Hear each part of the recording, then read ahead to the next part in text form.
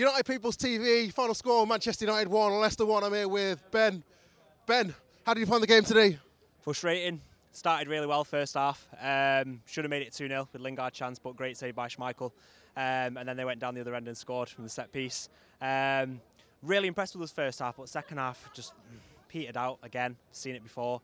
But Leicester do that to be fair. They've done it all season. If they come to target a point or they get a goal and go 1-0 ahead, they get the result. So, I don't know. Disappointing. Having watched Leicester all season, did you not think that there was a lot more emphasis on their defence today, and there were more, kind of sat back and not going for it, but just kind of sat back. Okay, we're not going to lose this game, but at least if we come out with a draw, then it'll be a good result for us. Exactly what I just said. Basically, they set out.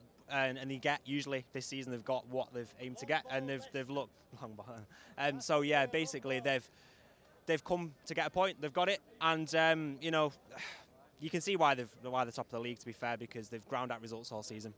But more emphasis on United. Disappointing second half.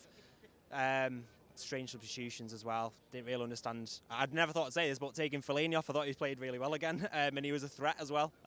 We all looked like scoring from set pieces, and then we took him off. So, yeah, disappointing. Do you think that United should have had 2 penalties? Hard to say. I can't really say for definite, but yeah, the Memphis one definitely looked like a penalty to me. It looked like it was inside the box. I've heard that it was inside the box, but what can you do? It's Mike Oliver. Enough said. So 2 points lost or a point gained for United? The way the first half went, I'd say 2 points lost, because I think we were much the better team. I was a bit surprised by Leicester first half. I thought they would have been a lot better, a lot more up for it, considering they could have won the league today. But yeah, I think first half we should have put the game to bed. I think, yeah, disappointing. I'm disappointed, but top 4 was always a long shot. I think it's gone now. So there's no chance of getting it in his last 3 games now. Then we need Southampton to win, I think. But then Arsenal have pretty much guaranteed top 4. They've got City away and then Villa at home, so they'll beat Villa. So they know now. Arsenal will probably go to Emirates and roll over next week. So, not Emirates, sorry, Etihad. So I'm not confident. It was always going to be a long shot. You never know. It's football. You never know. But this season has been quite crazy. Let's be fair. Nothing's a given, is it? Exactly. All season we've said it's over. We're not going to get top 4. We're not going to do this. We're not going to do that. And still here fighting with a chance. Yeah. Come out from there. So you never know. It's hard to be optimistic now, but we'll have to just see how the City game goes. And yeah, hopefully Southampton can do us a favour, but we'll see.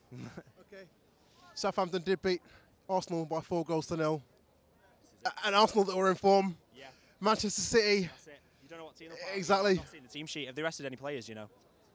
But we'll wait and see. We'll wait and see. Ben, thanks a lot for your time, pal. No worries, mate. Take care, mate. Yeah.